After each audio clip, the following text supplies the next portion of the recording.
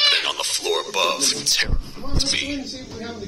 Picture hundreds of angry animals finally escaping, with only one thing capable of giving them peace, and that's to get you and your friends, their captors. I'm not gonna sugarcoat it. We're in big trouble, partner. We can't stay here long. Unless you want to be swallowed whole with sharp teeth making you easier to digest.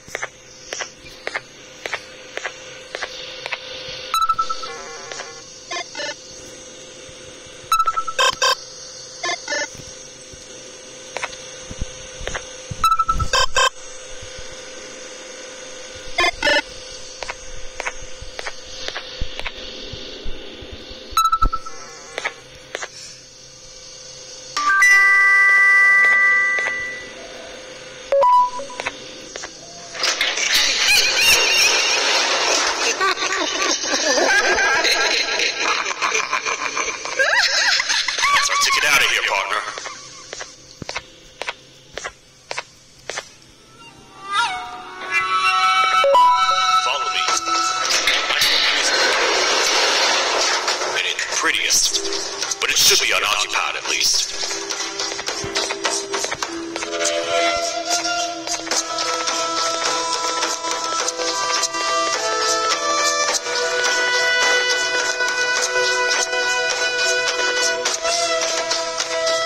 What? Come on. We can't stay in the dark.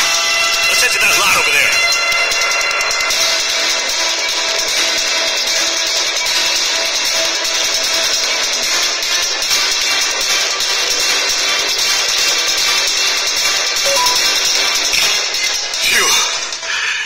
Safe for now.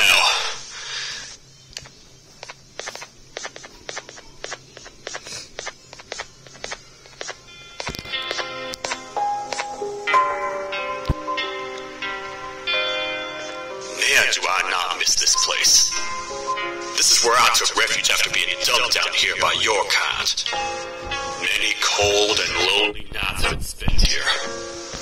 Ones that I wish to forget. I was found by the Queen in Bitterdiggle and a couple of others, and was foolish enough to let myself believe that things could get better. But here I am, back to square one. Like I told you earlier, we need to get the Queen's scepter as soon as possible. It's the one thing that can allow us to recontain the naughty ones and seal the door behind them. We had it stored in this room away from anyone that could get to it, hoping we would never have to use it again. But here we are. The door opens by activating 4 switches scattered across the different sectors on this floor. The naughty ones despise the light. You should be safe from them as long as you stay in lit spaces. The first thing we should do is find a way to safely get to the other sectors. Let's have a look around.